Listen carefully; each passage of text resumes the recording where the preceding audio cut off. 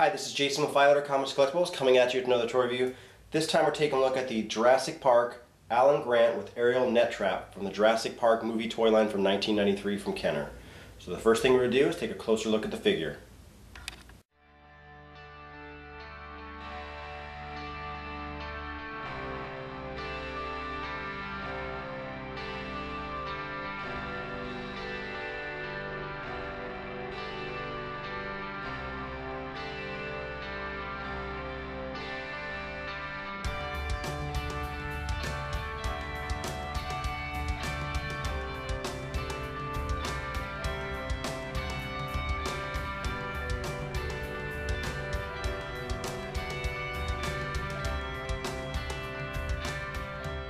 Alright, so taking a look at the figure, I've got his aerial net backpack trap on, and he's so back heavy that I have to tilt him forward. That's why you can't see his face right now.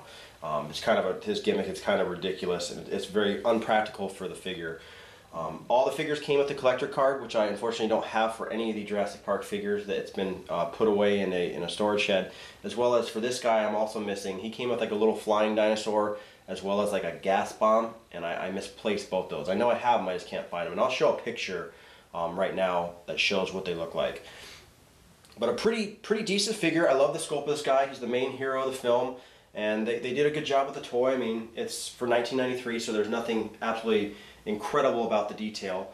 But he comes with this monstrous backpack, and basically there's this two little clips that you can take this net on, and you can actually clip it into it. And they have a little thicker section that has ribs that pretty much show you where to clip it. And once you clip it on, there is a little switch on the back, and it basically launches it. And that's basically his gimmick.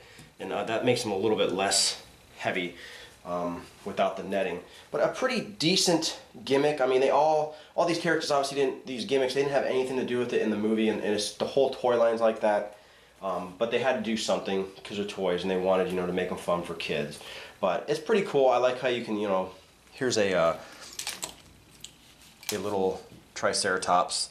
I mean, you could use the net to cover it up, and I think that's it's a pretty cool feature that came with him. And just for a size comparison, here we have Grant next to the Velociraptor, the non-electronic one, as well as the electronic T-Rex in the background. So you can see they did a pretty decent job with the sizing of this toy line, and I really enjoy it.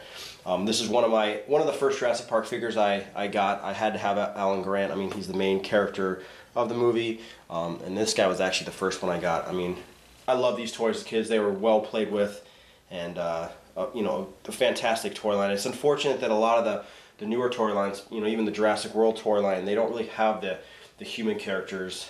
You can buy them. You can get like a human character with like a combo set, but they're like super small. They don't do these size figures anymore.